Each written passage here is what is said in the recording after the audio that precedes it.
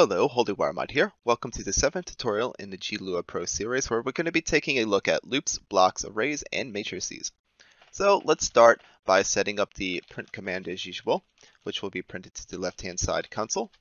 And here I'd like to emphasize a point from the last video where we had if true, then end, and we had some block of code. So the block is defined by two different bounds. In this case, within the if statement is a block of code. And I want you to actually take note this entire file counts as a block of code as well. So this if statement is a block of code inside of the block of code. Now, isn't that fun? So let's emphasize this a little bit, and we're going to say I is going to be equal to 1 as initial condition. We're going to show you the repeat command, which is going to repeat this block of code until the given condition is met. So we're going to say until I is equal to 10. However, how do we increase I? Well, we're going to have to do that manually inside the block of code, and we're going to say I is equal to I plus 1 every time this is repeated, and we'll print out this I so we can emphasize this in the console. As you can see, 1, 2, 3, 4, 5, 6, 7, 8, 9, and on 10 it does not actually repeat this again, thus it's not printing 10.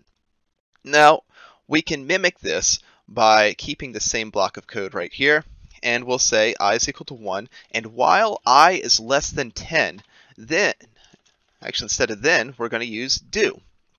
And do is unique to loops. So do is going to then execute this block of code until this condition is met. So here we're going to end, and as you can see, it does the exact same thing all the way to 9. Now, what's nice then is we also have the for loop. So a for loop comes in two different forms. Let's start with a numeric for loop. The numeric for loop has an initial value, so we say x is equal to 100, and then it has some endpoint, we'll set to 0, and then how much we're increasing by. So we're going to increase by -10, and this is going to count down from 100 to 0. And of course, instead of then, you put do, remember, and we're going to end and then execute this block of code. In this case, we're simply going to be printing x. Alright, so now we have 100 to 0. Now I want you to note that because x is defined here in this block does not mean you can call it outside of the block. So when I call it here, it's going to return nil at the end, as you see. So let's actually add a block of code inside of a block of code. And here we go. We're going to say if x equals 20, then end right here, and we're going to say break.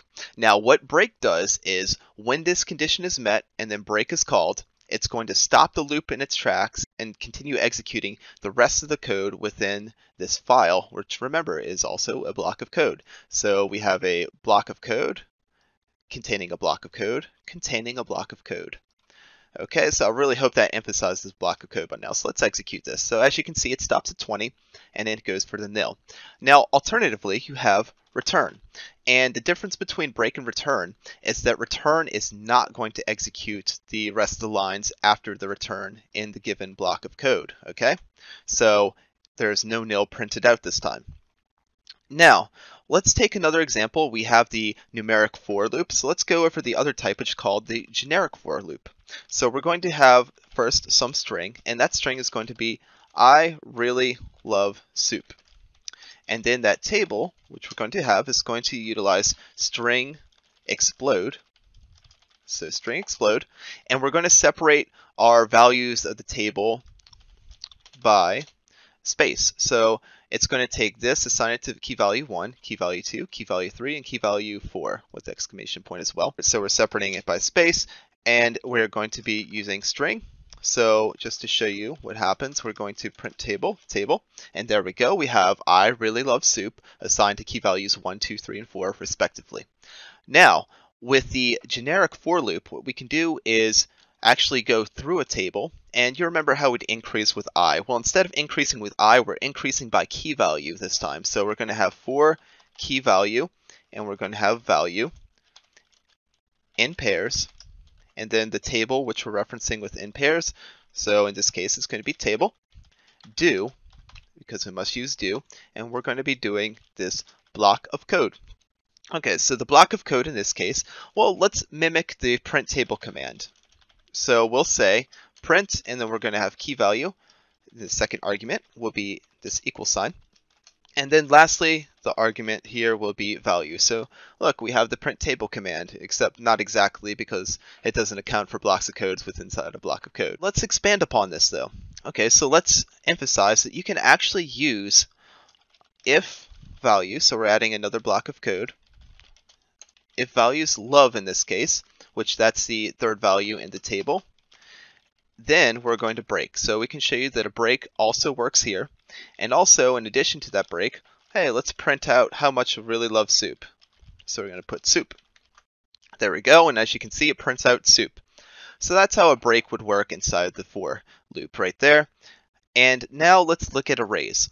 So array is very similar to a table, and it must be incrementing numerically for it to be considered an array. So here we're going to have for I is equal to 1. So remember, this is the numeric for. We're going to start at value I, go to the endpoint of 1000, and lastly, instead of putting a 1 here to say we're incrementing by a value of 1, that's just going to be applied if we don't put that there. So let's say the block of code here is going to be array, and we're going to set our key value for the table, or array in this case, array, is going to be equal to I plus 1000. And this is going to give us the second millennium. So let's look here, and if we actually print this out, so we'll say print table, and we're going to print table array, you can see now we have every year in the second millennium. You can put a negative value to a positive value. That'll work fine as well. However, traditionally in Lua, we like to start arrays at a value of 1 for key values. All right, so now let's look into a matrix. So with a matrix, it's pretty much a multi-dimensional table, or a multi-dimensional array in this case. So we're going to have for I equals 1 to 5 and do. And then we're going to have some block of code. In this case, we're going to have matrix. Remember, we have the table key value of I, and this is going to create a new row. And now we're going to have another block of code here, which is going to say for j equals I to 5, do, and then we're going to have our block. And what this is going to do when we call this value in a matrix, let's make it multiply. How about that? So we'll say matrix I, which is going to be the first input, j, is going to equal to I times j. So if we print this table really quick just to show you what the final structure looks like, there we go, we have the matrix. So the I key value is going to be the leftmost number, and then the inner numbers on here in the middle, as you can see before the equal sign, that's going to be representing j, and then the final values, which I times j, are going to be the rightmost values there. So let's implement this. So we can multiply numbers from 1 to 5 if we do matrix, and let's say we want I value of 1 and a j value of 5. So 1 times 5, that's going to give us 5.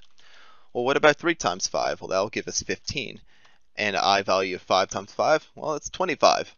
And so on and so forth. And there you go. We pretty much mimicked multiplication with a matrix.